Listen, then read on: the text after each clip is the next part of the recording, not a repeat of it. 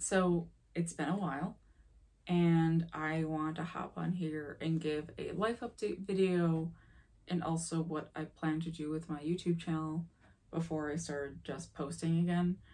So let's start with the life update. Back in December 2019 / January 2020, not 2021, my husband was within talks at Disney and almost got his dream job. And that would have resulted in us moving to California. So we were prepping for the very real possibility of moving across the country and leaving Milwaukee, where we've been living for the past 7 years. And as you may remember, then there was a pandemic. The world shut down and everything was turned upside down, for better or for worse. And, you know, in the long run, for my husband and I, personally, it's been for the better. With the pandemic, the opportunity for a dream job was taken away because Disney went to a hiring freeze. And the jobs that we both were working at that time were no longer there. My job, which was just a retail job at the time, was shut down for the foreseeable future. And the job he had at the time, he quit because the company was not taking literally any safety precautions with COVID. And my husband's like, I'm not being paid enough to risk my life, or anyone else's life. So there were jobless, no job in the horizon. There's a global pandemic. I start making countless masks because it's what in my skill set, my background's in fashion. So I'm like, it's what I can do to help in this time. And I think within a month of me making masks, I made a few hundred. So for the first chunk of the whole time the world was collectively in lockdown, I was just sewing for hours a day. My husband was helping me. But with all that, our apartment lease was going to be up, and we're like, we don't know if we might be moving across the country still. We don't know if we're staying here.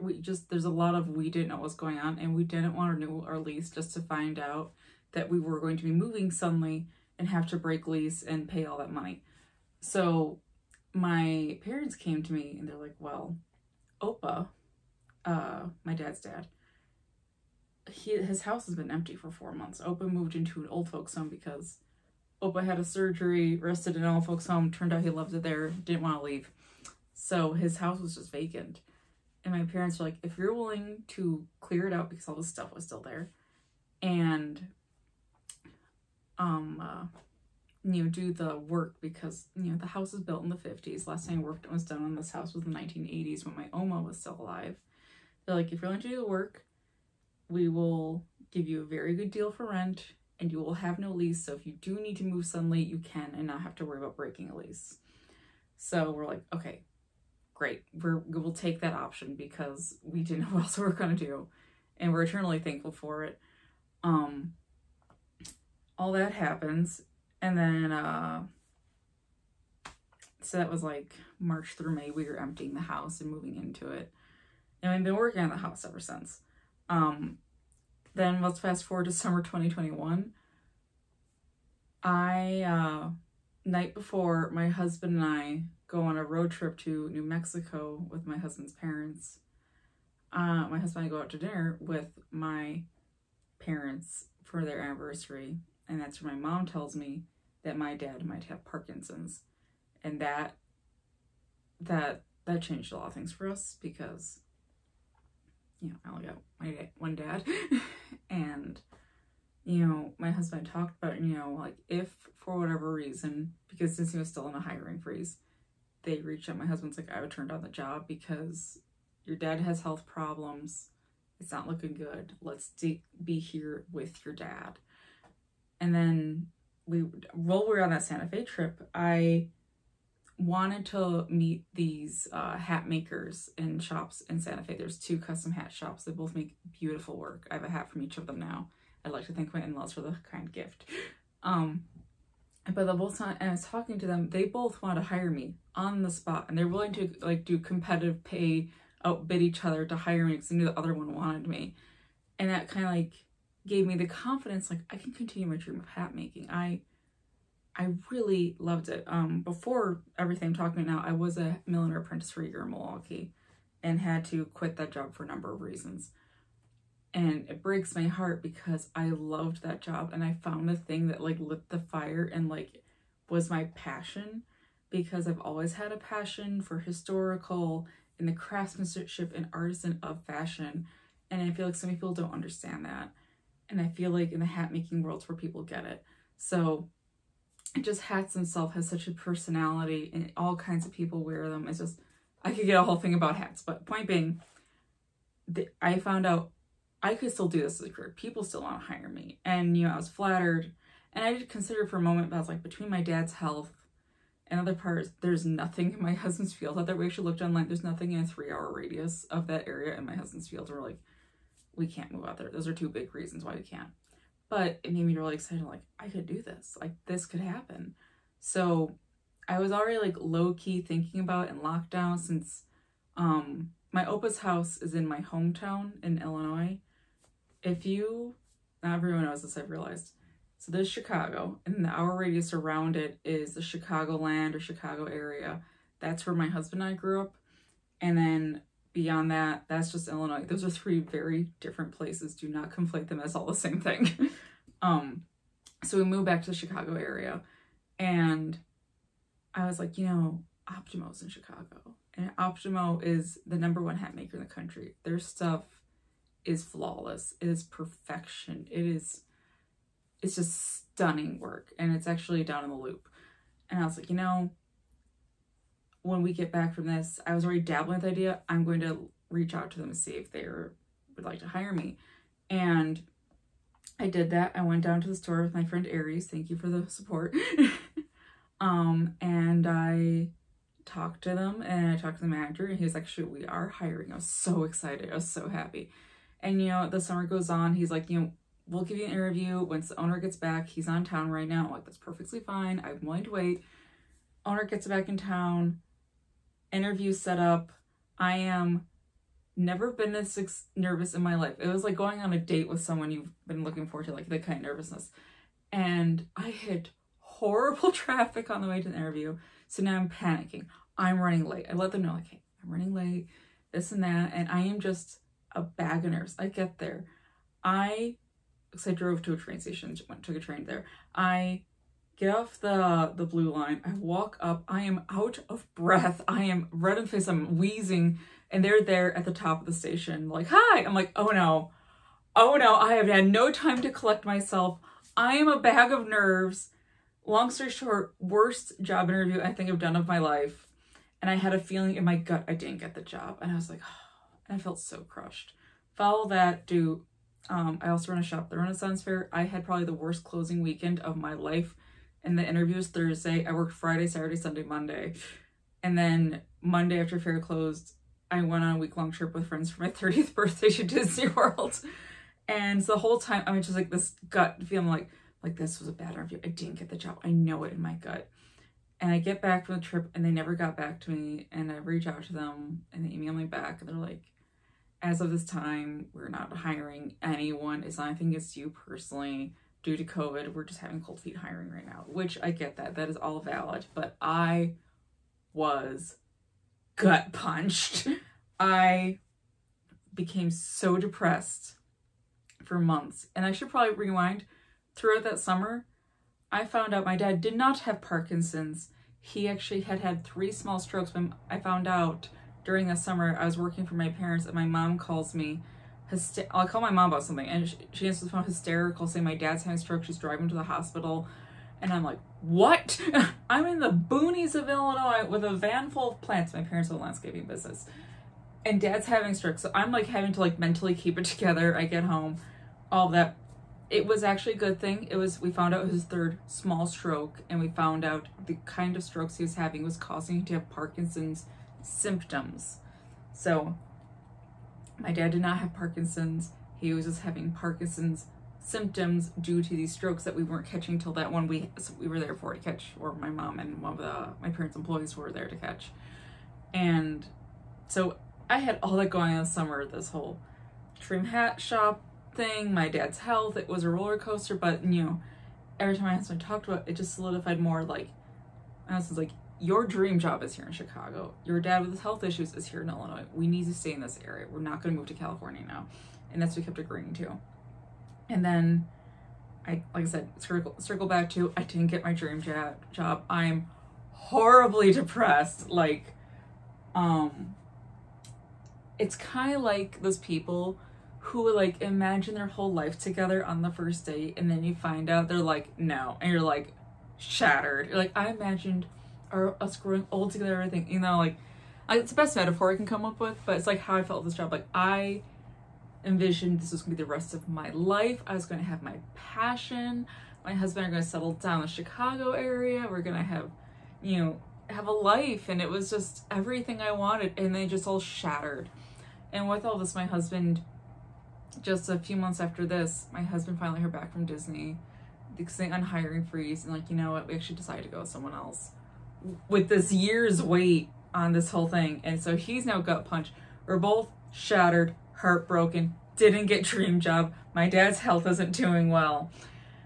And with all this, two things come to light for myself personally. One is, I was talking to my mom. I was like, you know, for years, I have had low-key in the back of my mind as a plan B career of being a travel agent, because I'm very good at planning. I'm a very organized person. I love planning, to be honest. It's just something makes me happier than like planning stuff. And I already have had numerous people come up to me over the years and plan vacations for them. So why am I not being paid for this? And she's like, I'm all in, let's do it together. So that's how my mom and I started a travel agency called Acorn and Thimble Travel. So hit us up if you want a trip. But also at the same time, I was thinking, I was like, this is a great side hustle. This is a great thing. So one of the reasons I wanted to do a travel agency is like, when my husband and I do have kids one day, this is something I can do working from home and still be home with kids and not have to worry about things. So, but I still wasn't giving my dream on that hat shop. Optimo was haunting me, like just thinking about it all the time, every waking moment of my life. And you know, I was sitting there, I was just so depressed and so heartbroken and feeling so endless. My husband didn't get his dream job. We both are just feeling lost. And I'm like, what's stopping me? Like, what is stopping me from this? I'm like, all right, let me think about all the things, because I've had a few different career situations, not ones I want as bad as Optimo, but what frustrates me is like, I met literally everything Optimo's like what they were looking for checklist, and just like, and I've had other fashion jobs like this in my field where I have met everything on their checklist. I would have done it. Such a great job.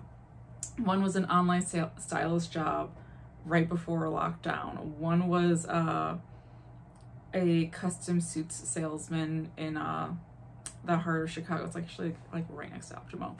But like, I am really good at this. Every job I've had, I've been the #1 salesman. Every job I've had, I broke company sales records for sales in a day. Like, and they just don't hire me for one reason or another. And one of the most common things is like, you don't have a college degree, because I did drop out of college a long time ago.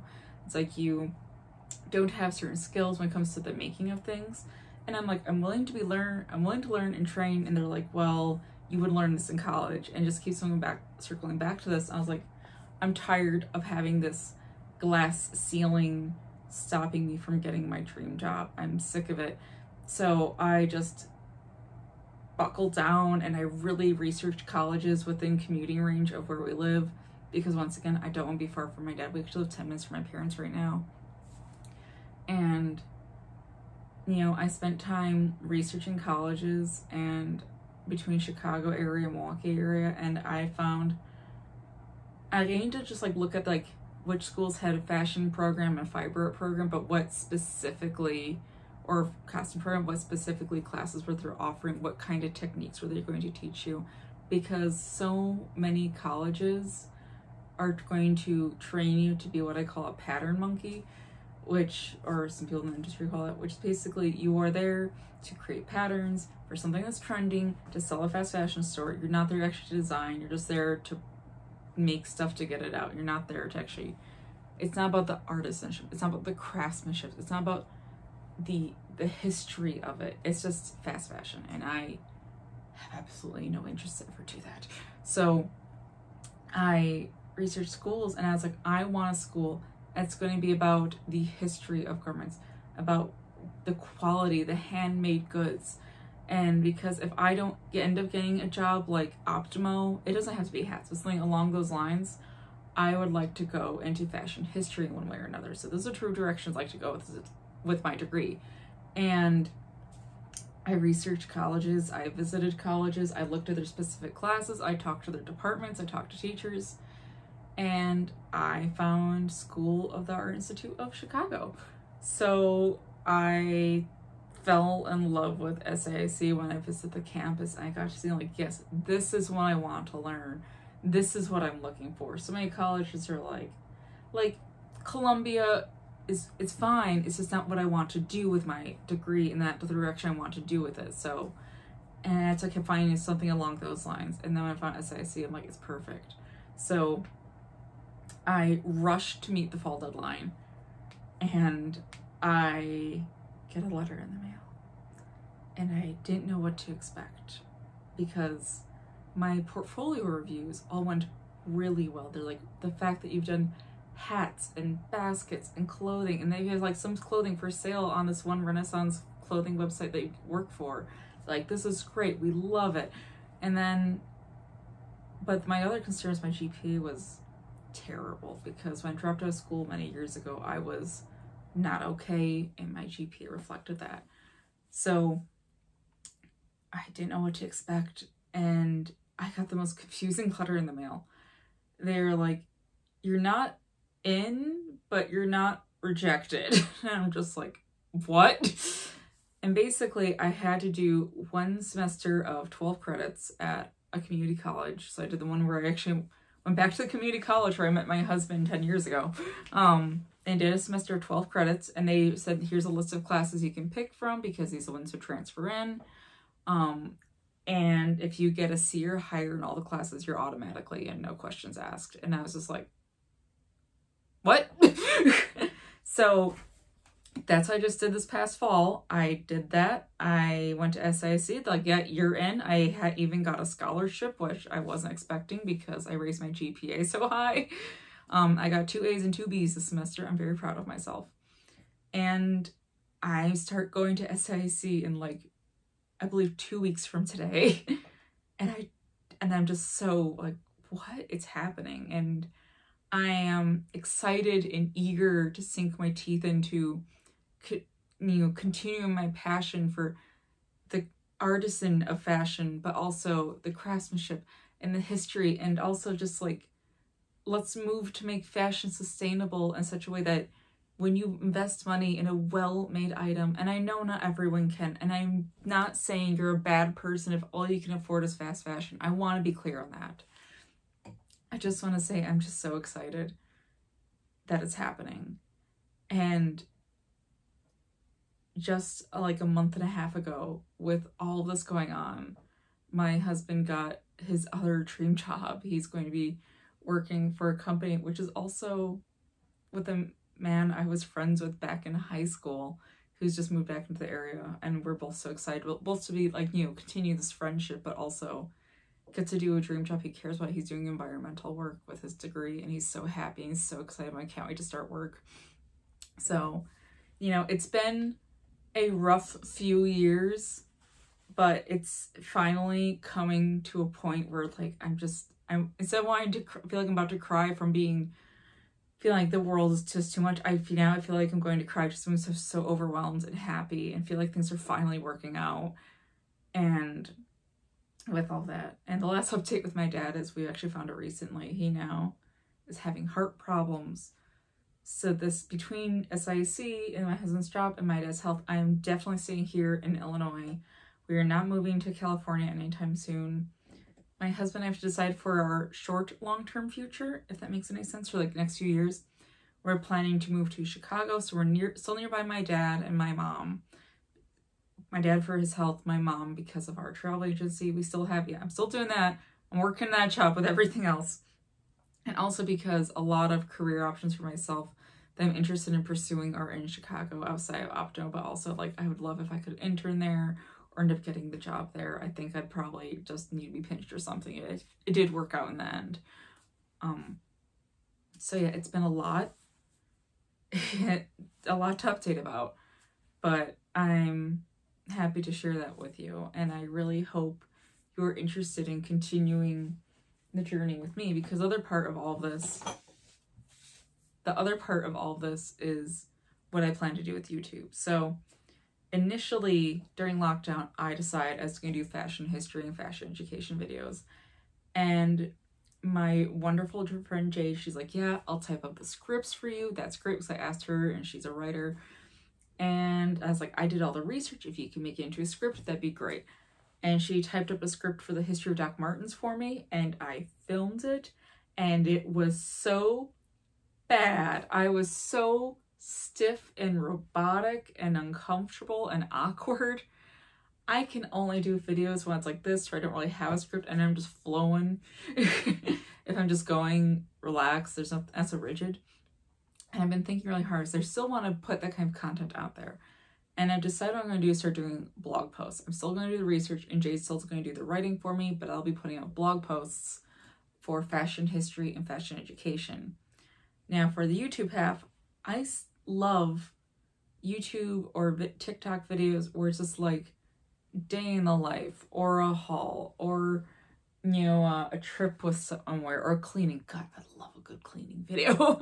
So here, it's just basically what I'm going to feel like. It may be like product reviews, or a day in the life with me vlog, or a trip. So basically it's going to be more of just a relaxed lifestyle, to put loosely, channel. And I'm sure I'll be putting other stuff out there too. Like I plan to do some travel agency related videos, or some haul reviews for like clothing or makeup. But yeah, that's my plan. You can follow me on TikTok or Instagram or here. I'd appreciate it. But yeah, I'm back. Things are gonna be okay. And I hope you like everything that's about to come along with. I know I leave on Tuesday for a trip to Disney World. We're actually going for my friend Jade's 30th birthday. She's never been to Disney World. My husband promised years ago we'd take her for her 30th. And I think I'm just gonna plan to vlog the Animal Kingdom day to test the waters, because like the past 4 Disney trips, I'm like, I'm gonna vlog a Disney trip, and that doesn't happen. So I'm just starting simple. And I think I'm going to do my next video is just 50 facts about me or something like that. But yeah, it's gonna be, come over here, have a chill, relaxed time. Or fun, whatever you want. But one of the other things I want to do for videos, and I'm still debating on how much I will share, is I want to share certain life experiences just to let people know you're not alone in these things, because I have dealt with a lot of dark days of depression, anxiety throughout my entire life, not just these recent years, everything I just talked about. And I often feel like if I shared a lot of these experiences, I talked to my therapist about this, that if I've known someone out here who've been through these things, I probably wouldn't feel so ashamed to share it. Because if someone else is out there, then I'm not such a whatever, what I'm trying to say. So no matter what video I do, no, I will not allow any unkind comments that will be deleted. I don't tolerate that, no matter if it's at me or someone else. But I just want to let you know that you're not alone out there, whether you have anxiety or depression like I do, or you're neurodivergent like me.